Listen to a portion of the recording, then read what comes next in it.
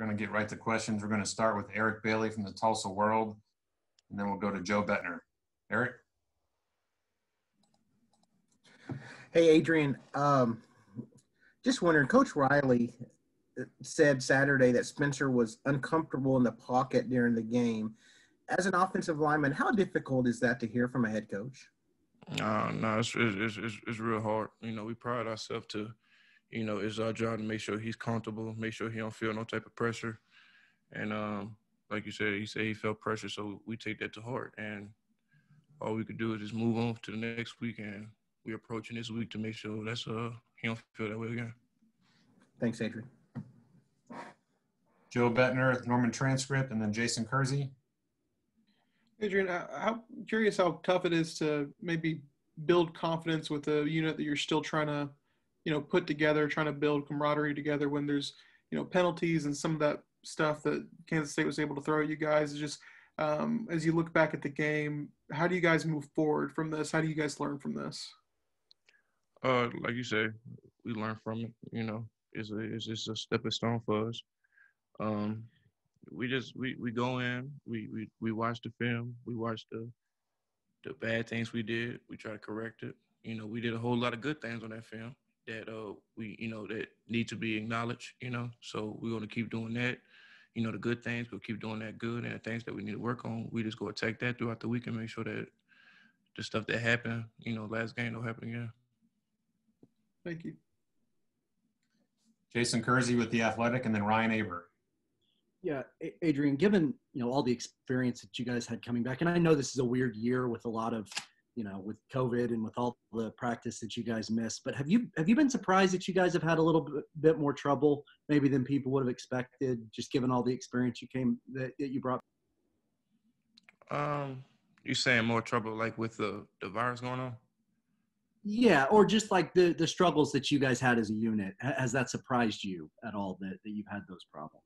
I mean, I don't look at it as surprising. I mean, yeah, there's a lot that's going on in the world today, but this unit, we pride ourselves to be together, to stay close to each other, and the things that was going on, it easily could be fixed. All we got to do is just how we doing right now. We're approaching the week as how it is. We're attacking the week, having a good mindset and having a good mentality. It was, shout out to Kansas State. It was a good squad, but that's last week. And now we're going, we're preparing to get ready for another good team at Iowa State this week. Thanks, Sam. Ryan Aber with the Oklahoman, and then James Hale. Yeah, Adrian, sort of along those lines, when you look at the first two games, especially Saturday, what's the most disappointing thing to you about the way that y'all have played as a group up front? Probably, I just feel like, my own standpoint, I feel like, we probably just left a lot on the field, left a lot that, as we go back and look at the film, there's a lot of things, we could have did better. There's a lot that that we just left on the field, but don't get me wrong, we did a lot of good things also, you know what I mean? We did a lot of good things as a unit that we're going to, keep, striding on to be good at that level. And, the things that we didn't do too good on, the areas that we didn't do too good, we're going to, like I said, we're going to approach this week and we're going to get better each and every day to make sure we fix that. So as a whole, just, we could be a great O-line. Appreciate it, Adrian. Appreciate you. James Hale with KREF, and then John Hoover. Adrian, you played both left and right tackle in the two games. You played right tackle the entire season last year. How big is that? How big of a challenge has it been to learn the left tackle position as well for you? And are you glad to be back at right tackle where you played so well last year? I mean, it's like I said, in numerous interviews. I don't look at left and right being, so different. It's just the opposite. Probably, like I said, like all I had to do is just, it's just a different way I sit, But I enjoyed it. I enjoyed playing left. I enjoyed playing right. I enjoy being able to play two different positions to help this team out. Anywhere I can help this team out, I'm glad for it. Was I happy to go back to right? Yes, I was, because I was so, used to playing that, like you said last year. I just feel comfortable. But whatever Coach B, Coach Riley, this team need me to play, that's what I'm gonna do. I'm gonna play either if it's left or right. Okay, thanks. Don Hoover with SI Sooners, and then Brandon Drum. Hey, Adrian.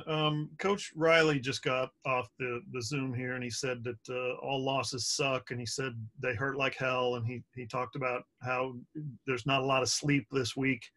I wonder if you could describe that from a player's perspective as well. Just do you guys, when the game's over, you go back home, or you got some downtime on Sunday or whatever it is, do you guys sit around and talk about the game and how much, challenge it is to bounce back from that emotionally, how difficult it is for you? Or can you kind of describe that scene for us? Nah, Coach Riley, you're definitely right. It's hard. It's hard. You don't want to be, you never want to take a loss, especially, from this program. We're not used to losing, We always used to winning. So, Saturday, it definitely was tough. After the game, as as an opinion, as a standpoint for me, after the game, I watched the film, and and like you said, it's hard. It was hard watching it, but I had to look myself in the mirror and see what I could do, individually to make this team better, and that's what everybody on this team got to do. But we can't. Like Coach Riley said, college football, it's hard. Every game is hard. The Big 12, every game is hard. Every game is a fight. So all we could do is, come in Monday. We review the tape. We correct the things that need to be corrected, and we approach it the next week. We can't think about last week no more. Now we gotta, focus on a good team that we got to play this week in Iowa State and be ready to play. Okay, thank you, Adrian. Thank you.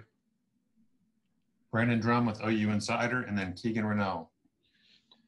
Adrian, you talked about, you said it sucked. It was hard for you. The program's not used to losing like it did on Saturday, and how you have to move on.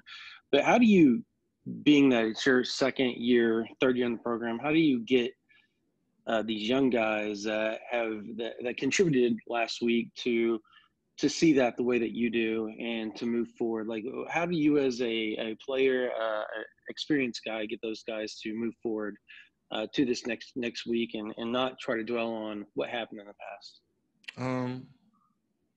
It all starts with the guys that have experience. I feel like, if I dwell on the game, talk about the game every day about how I can't believe we lost, that's not showing a great example for the young guys.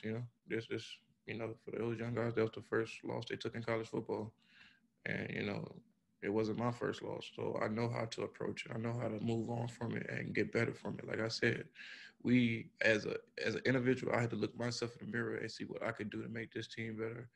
And that goes for everybody on this team. Everybody that's on this, that's a part of OU football. We all had to look ourselves in the mirror and see what's best for us to move forward. And like I said, for experienced guys, it's us to show the way, show the example for these young guys. Saying, yeah, we lost. It does suck, but we can't dwell on it. We got to move on and keep getting better as the year goes on. Keegan Renault with Sooners Wire, and then Kerry Murdoch. Lincoln talked about, offensive line need to be better. I know you've reiterated that as well, but are you happy with the performance that you put up on Saturday and how you can build off what you were able to do against Kansas State? No, I mean,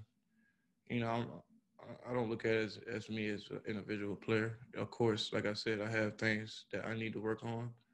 And like I said, I was sick watching the tape just for myself because I feel like I left so much on the field that I could have did to contribute to the team. So, like I said, I don't look just at my performance. I'm a team person first, and I'm gonna do whatever it takes, so I could, help contribute in this offense and this team as much as I can. So, I'm gonna just try to keep getting better each and every day.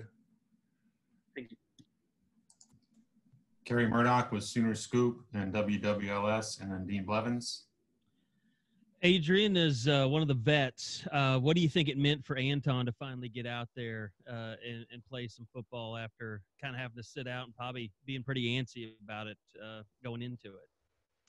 I'm pretty sure he was pretty excited. Being able to get out there, get his feet wet. Being a freshman. It's very rare you see a freshman, come in and be able to play on a OU offensive line. So I'm pretty sure he was pretty excited to get out there and it just being able to help contribute. And I know seeing the way he approached yesterday practice, today practice, I see that he want to get better, and you know I'm really proud of how he went out there. He's a guy that nobody really knew, until the depth chart came out that he was as highly regarded as he was. Can you talk about what you've seen from him since he's come into the program and kind of what's impressed you about him being a young guy? I see that I see the way that he approached every day, being a young guy.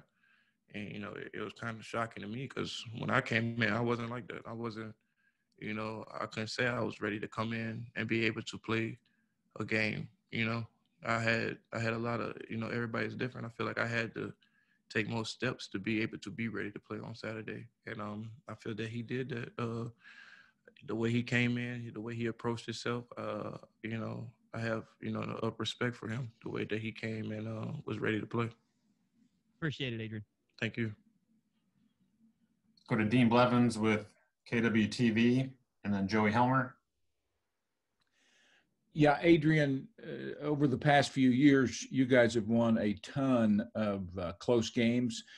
There was always a feeling, whether it's in the press box or stands in the stands with fans, that the touchdown drive that would be needed was going to be there. And you had the veteran leaders, not only the quarterbacks, but other guys. There kind of wasn't that sense with a lot of people, non-players, on Saturday. Can you talk about the difference between what it has been the last few years, maybe that vibe or the huddle and the way people were versus what it was on Saturday? I don't really necessarily look at it as a big difference. I mean, we focus on things like this all the time. If it's a situation during practice, we always focus on 2 minutes, a game-winning situation when we go versus the defense. So we used to it. It just only that was different. That we had a crowd in front of us this time.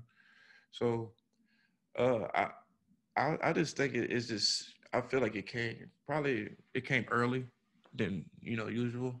This is what the second game for us. So, but we was definitely ready for the moment. We definitely prepared for the moment. We've been through a 2-minute drill. We've been through an overtime drill. All fall camp, all anything like bye week, anything. So we was ready for the opportunity. We just need to be able to go out there as a group, as a unit, as the whole team. Just need to go out there and approach it differently than what we did Saturday. And Joey Helmer with OU Insider. Yeah, Adrian, Jaquan Bailey for Iowa State set their program sacks record the other day. Just what do you see out of him, and how do you guys plan on kind of limiting his disruptiveness? Yeah, he's a great player for them. He's been doing it for a couple of years now. All we could do is just go out there, just like I said, attack the week, get better every day, and Saturday comes, it comes.